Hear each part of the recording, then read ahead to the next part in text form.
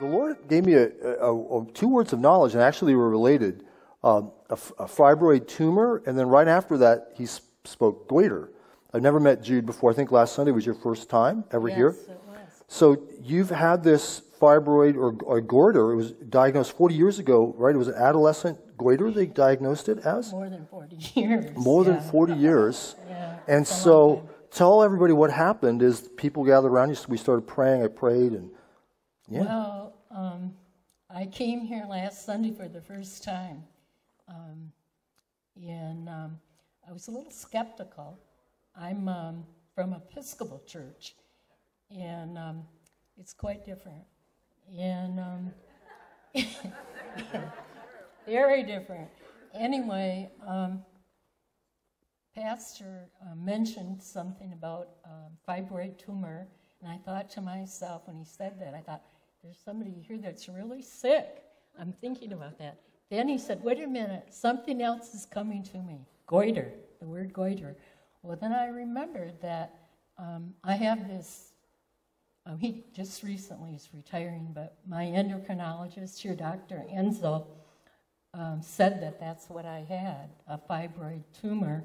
And he said, anytime that you want to have that removed, I have a good surgeon that I can, recommend, and he could remove that for you.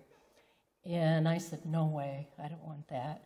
And this was diagnosed, actually. I'm from Saginaw, Michigan. It was diagnosed when I was 16. I had what they called an adolescent goiter. And at that time, they put me on Synthroid, which is a medication for that. And I took that for a long time. But every time I had the blood work done, everything came out normal, within normal limits. And so I ended up, when I was kind of like, I think in my 40s, went to the Mayo Clinic because this one doctor I had thought that maybe I had a little problem with it. So anyway, I went there, and this doctor that was there did a needle biopsy, and he said that there's no problem with that. You don't have to worry about it, and you can go off of the Synthroid. So since then, I haven't been taking Synthroid at all. I go once a year to Dr. Jonathan Enzel, who's retiring this year. He's really nice. He's here in Tucson. He has me drink a little water, and then he says, you sure you don't want that removed, And I said, no way, I'm not having anyone cut my neck. And this goiter that I have was on the left lower lobe of the thyroid, and really it was probably as big as a small baseball. It's huge. It was huge. It was very big. And it's almost gone completely. Since prayer last Sunday. That's last Sunday. Come on, Jesus.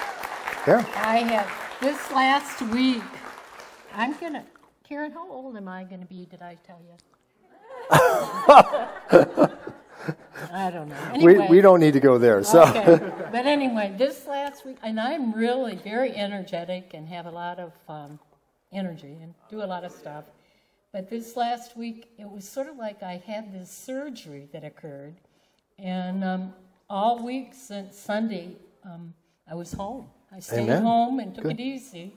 And that's what happened. Yeah. And it's still, kind of still going a little bit away. there, right? It's very, very soft there. Yeah, right. And it's almost completely So can we pray a little bit more? Oh, I'd like that. Okay, all right. You want a complete healing here, church? So can I touch that area? Is that all right? Yeah, Father, come on, Sam. We just pray for Jude right now. Holy Spirit, we just ask for your healing presence. We thank you for what you begun last week. We ask for you just to increase your healing presence. We just release peace over Jude right now. Command the goiter to disappear. Swelling, go. Inflammation, go. Pain, go. Goiter, disappear. We speak health in Jesus' name. Just bless her now, Lord. Jude, do you sense anything happening in your body or anything going on? Yeah, I could feel something with swallowing here. Thank you, Lord. We just bless what you're doing, Jesus. Keep praying. Sam. For those of you who don't know, Sam and his wife Margaret lead our healing rooms here that meet the first and third Tuesday of every month at 6 to 8 p.m. We just thank you, Lord.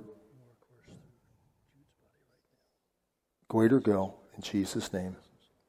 Be healed in Jesus' name. Amen. We're going to let Jesus just keep doing the work that he's doing. Something has begun, and it's an amazing testimony of already what's happening. Isn't it exciting, church, what God's doing? Yeah.